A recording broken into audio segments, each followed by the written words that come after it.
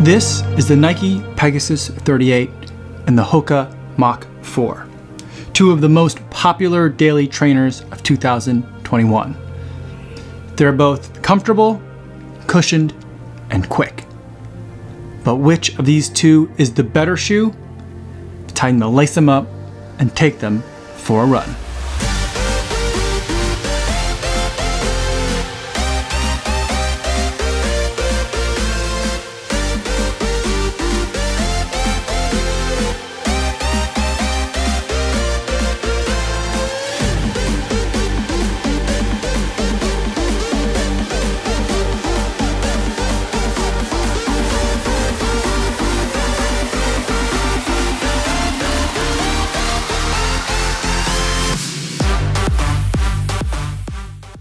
.58 miles, 9 minutes, 13 seconds per mile, 151 beats per minute today on a very hot day, going for a run in the Hoka Mach 4 and going for a very similar run, the exact same route.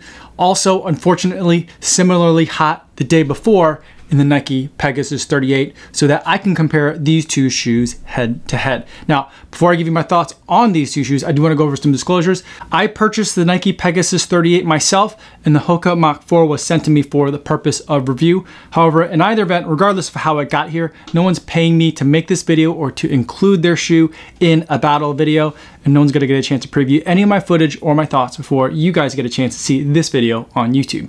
So with that disclosure out of the way, let's talk about the Pegasus 38 and the Mach 4. The Pegasus 38 is the elder statesman in this battle, coming in this year in its 38th edition. And this year it's got 33 millimeters of stack height in the heel with a 10 millimeter drop, giving us 23 millimeters of midsole in this shoe. And now this midsole, both of these midsoles, in fact, are kind of a two material system. And in the Peg 38, what we have is React foam and a Zoom air pocket in the forefoot. So with the React foam, that is a foam from Nike that they have been using in their running shoes with great success. It started out, I believe the first running shoe that we saw React foam was the Epic React, which was a fantastic daily trainer that for some reason Nike discontinued. We then saw it in the Peg Turbo combined with some ZoomX foam, and that was one of my favorite running shoes from Nike, and that also for some reason has been discontinued. And so carrying on the legacy of that React foam in the running shoes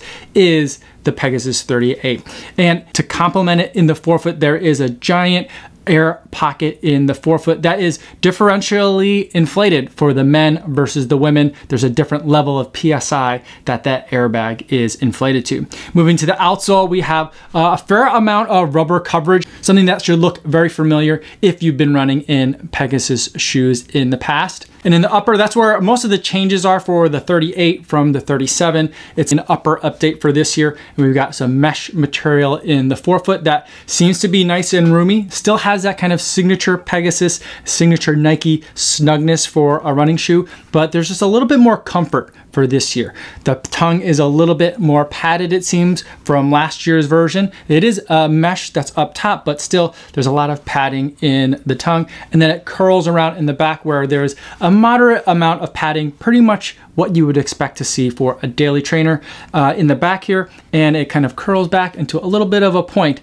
over above the Achilles. All told, for the weight for the Peg 38, I found a whole bunch of different numbers all over the internet. So I weighed it myself and it came in at a weight of 9.6 ounces, or in the low 270s, 4 grams. Now let's move over to the Hoka Mach 4. In this shoe, we've got 29 millimeters of stack height in the heel with a 5 millimeter drop, so it's not going to be quite as steep of kind of an angle of attack as far as the change in the heights of the foam go. And in the forefoot, we're going to end up with 24 millimeters of stack height. And the two components to this midsole are that it's a ProFly midsole system that Hoka has been using in a wide variety of shoes, but I feel like ProFly is kind of at its best as far as what I've experienced from Hoka in the Mach 4.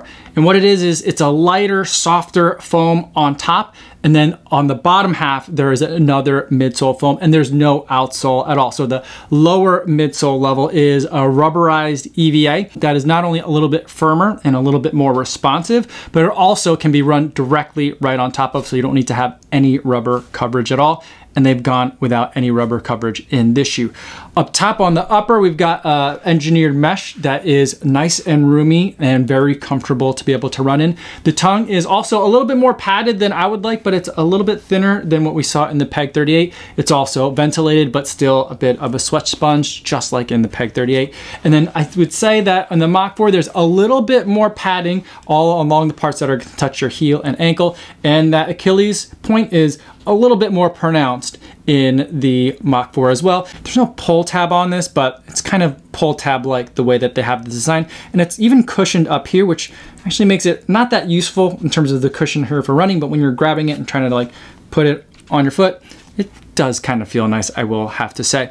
Another important design feature of this shoe is this swallowtail design that's back here. My understanding of this is that it's supposed to help distribute forces if you are landing in the back, if you are running downhill, or if you're more of a heel striker. It helps distribute some of those impact forces. I do think that there are some benefits to this design in terms of when I'm landing a little bit further back in terms of in my foot strike, but I think also it just looks really nice. The stated weight for this shoe is 8.2 ounces and 232 grams. I did also weigh it just because I weighed the Peg 38 and I came in right at that 8.2 ounces because I'm a reference size 9. And usually for the most part, when you're seeing weights reported on a website, they're talking about a men's size 9. So what was it like to run in this shoe? Let's keep talking about the Mach 4 since we've got it in hand. The Mach 4, since I started running in this shoe, has been one of my favorite daily trainers to be able to run in. It's cushioned, it's roomy and comfortable, all those things that I like, but it's not sloppy by any means. So you can take it for a wide variety of runs, from your easy runs, which is kind of like the main thing that you want for your daily trainer to be able to do, is to handle that daily run that you might have.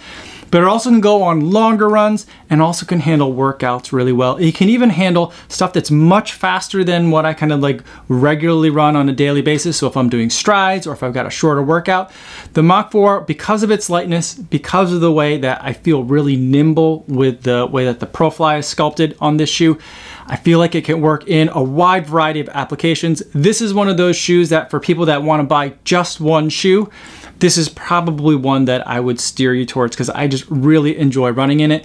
It's the kind of shoe that when I think about it, I wish that this kind of shoe existed back in like 2010 when I ran my first marathon. I think I would have enjoyed marathon running and marathon training a lot more back then had I had more shoes like this. It's very different than kind of what we've seen like say 10 years ago or even further back. It represents quite a change in terms of where daily trainers are going, and I love it. We're getting more cushion, we're getting more comfort, but we're still getting all that same speed and capability in our running shoes. And as far as the grip on the outsole, for those of you that might be a little bit concerned on 2 counts whether this outsole without any rubber on it is going to be a very slippery shoe to run in, or whether it's going to wear down unduly. In terms of my experience with it, I think right now I'm at about 85 miles into this shoe. I run mostly road miles in it, and it's holding up really well. Still grips really well, both in dry and wet pavement. And also the wear has been a little bit more than you would expect if you were looking at rubber, but for the most part, the performance of the shoe seems to be really good still, and I don't feel like any of the wear is concerning me, at least at this point in this shoe. So now let's talk about what it's like to run in the Pegasus 38. Now, the Pegasus 38, I feel like is almost a paradigmatic example of what the daily trainer can be. And I think there's a very good reason why it's been around for 38 years, because it has been able to maintain that kind of like, this is what a daily trainer is kind of ethos. So it's good at your daily run, that easy run that you're gonna do most of the week. Whenever you're just going out for a run, this is a shoe that you can definitely bring with you. The React foam is really nice. It's a high bounce midsole foam, and it feels really nice to be able to run on. And that Zoom Air pocket gives it a little bit more spring and a little bit more cushion when you're running on it. So that way it feels a little bit more lively as you're going through that foot strike, as your foot's hitting the ground. It's also got that 10mm heel drop, so it's gonna set you up a little bit more, kind of like leaning a little bit forward.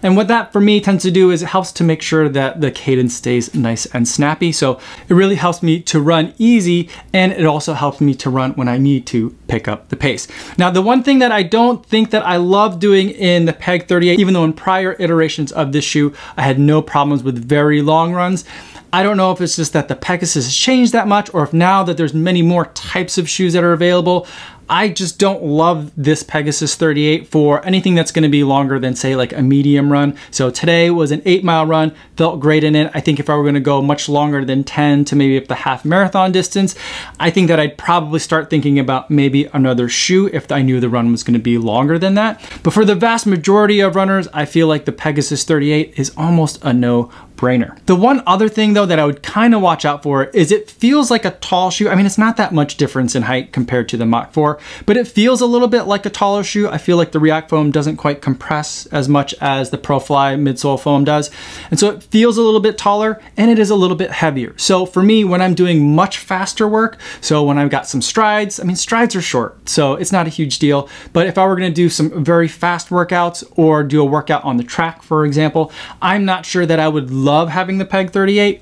You could certainly do it, no problem with that at all. But it also, again, it'd be one of those instances where I'm like, if I know I'm gonna be on the track, then maybe I would pick a different shoe. So with that being said about both of these shoes, some pros, some cons, which of these two shoes is the better shoe? For me, the choice is gonna be the Hoka Mach 4. I just think that it does a wider variety of things a lot better than the Pegasus 38 does. It does it, I think, with more comfort.